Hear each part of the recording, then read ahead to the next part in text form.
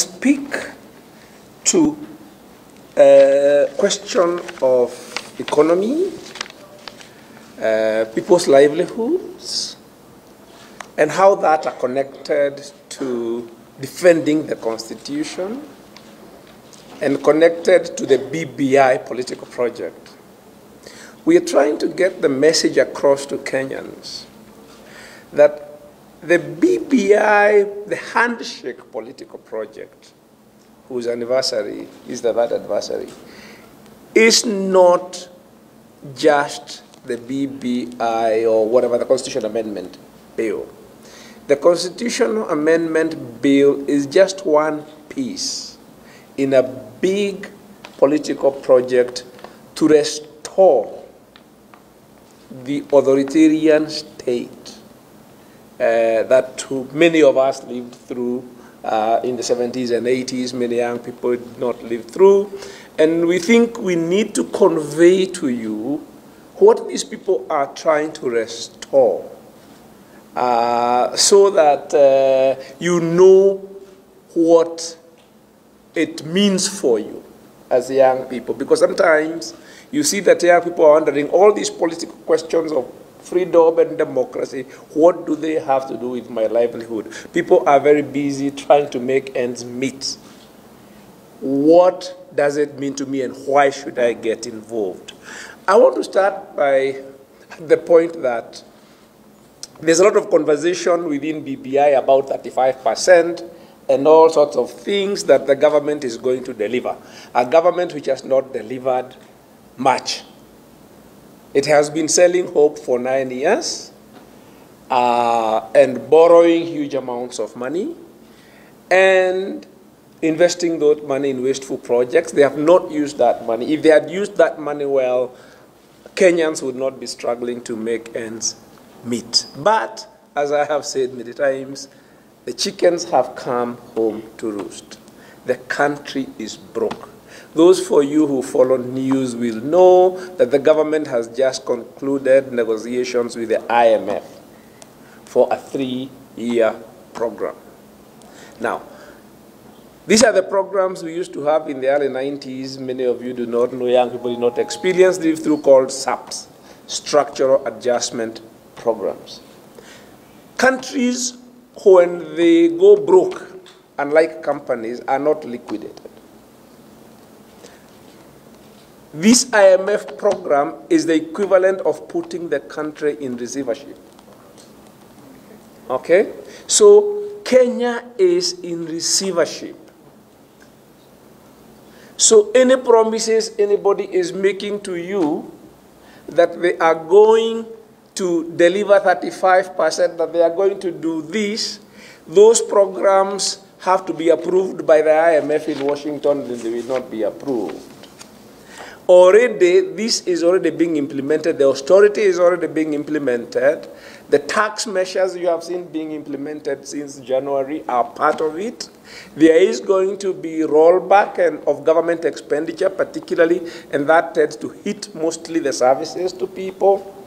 There is a demand that the government retrenched close to 100,000 people during the course of the program. Many of you young people have not experienced this, and this hurts the whole economy. So the message is, if a government has been in power for 9 years, going to 10, and the end is it is put in receivership by the international financial institutions, that government has failed, isn't it? It's a failed government. What then should be the fate of that government? It should be voted out, isn't it? Yes. Now, the only recourse we have as citizens when a government fails is the ballot. It's the power to vote it out of office, yeah, to fire them. You should have as citizens, if we are sovereign, that sovereignty is exercised by having the power to hire and fire. And you know that where you work, or if you're an employee or an employer, or even if you have contracted somebody to provide you the services, It's based on performance. If they deliver, you pay. If they do not, you fire. Now, BBI is about taking away our power to hire and fire governments based on their performance. Yeah? Because you have observed that when the 2017 election happened, it was annulled by the Supreme Court. That is how we are here. The Supreme Court said that the election must be conducted as per the Constitution. The IEBC, which was captured by the government, and the incumbent said that it will not happen. They will not implement the recommendations of the Supreme Court in the repeat election, and obviously that made the opposition to boycott the election. And the process led on that. Instead of implementing the Constitution, Uhuru and Raila got together in a private deal. That's what we are dealing with today. So the process of subverting the Constitution and getting away from the power of citizens to hire and fire them started then. And what they are doing now is to create a mechanism. They want to institutionalize arrangement where they have a majoritarian tribe kingpin system, and they can be succeeding themselves by handing over power to whichever kingpin of the tribe that they want, and the power rotates among them. They do not want to be hired and fired by citizens. Now, another thing we want to convey message to the public is that the BBI referendum, if it comes, is not the end. People are seeing it. We are seeing as if it will be the final arbiter, that the vote, whether we vote yes or no, will be the final arbiter. It isn't, because the objective is to open up the Constitution. This Constitution has survived 10 years. It's the longest that a Constitution has survived in this country. They did not think it would last that long. They need to open it up so that they are not subjected to it. The idea is to tear up. And we know after the BBI, you've opened it with the BBI, then everything is up for grabs. It's game.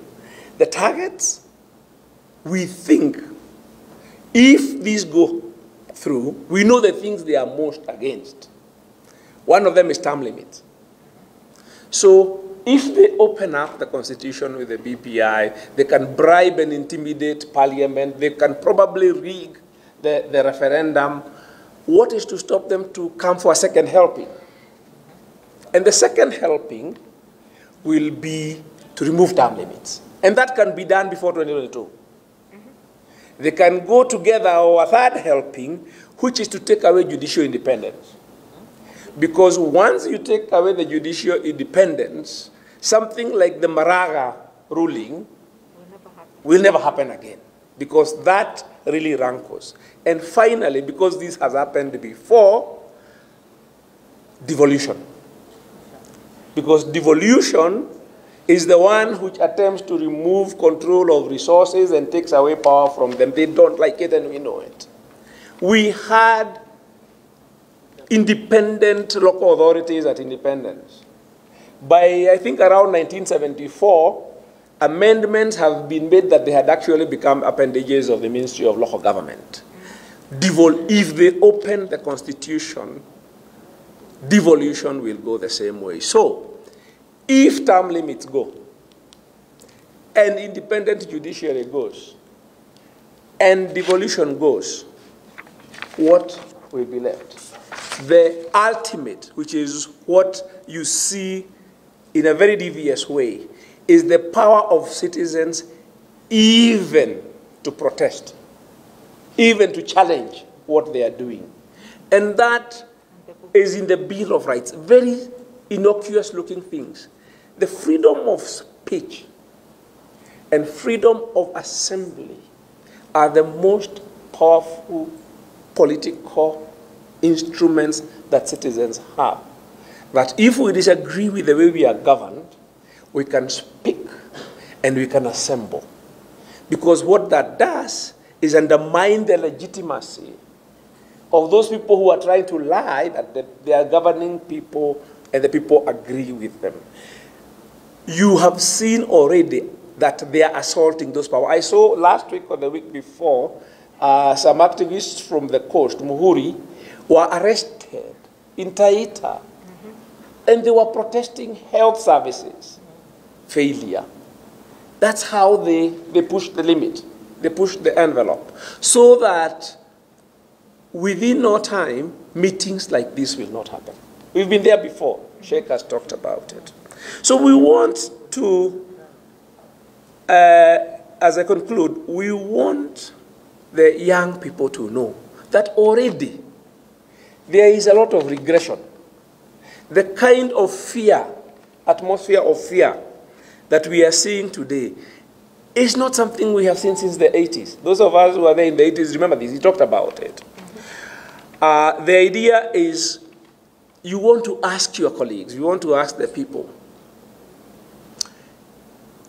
why would you expect people who have failed to deliver when you have a constitution which holds them accountable? After they have removed those accountability mechanisms, why would they deliver? Why would they bother to deliver? So we want to emphasize and get people to reflect on that. There is a direct connection, very direct connection, between your political rights and your livelihoods. And the capacity of government to not destroy. They don't have to not destroy your livelihoods because they're doing their destroying. And if they take away the political rights, it's not an either or. Political rights and economic and social rights and your well-being are inextricably bound. If they take away the Constitution, the Constitution, we can assure you, you will be both impoverished and oppressed. Finally, we want you to reflect on the fact that defending the freedom that we have today, the Constitution of Kenya 2010 that we have won for ourselves, is so much easier. It looks difficult, but what we have to sacrifice is so little compared to what you would have to sacrifice to regain that freedom when you've lost it. Those of us who've been there, we know. If we lose it, regaining it may even come after actual physical war. If you look at this where people have lost their freedom, once these people take away our freedoms and they are enjoying the power, they don't give it up. You have to fight. So good people, let us defend what we have, because the price that would have to be paid to regain it is so much higher. Thank you very much.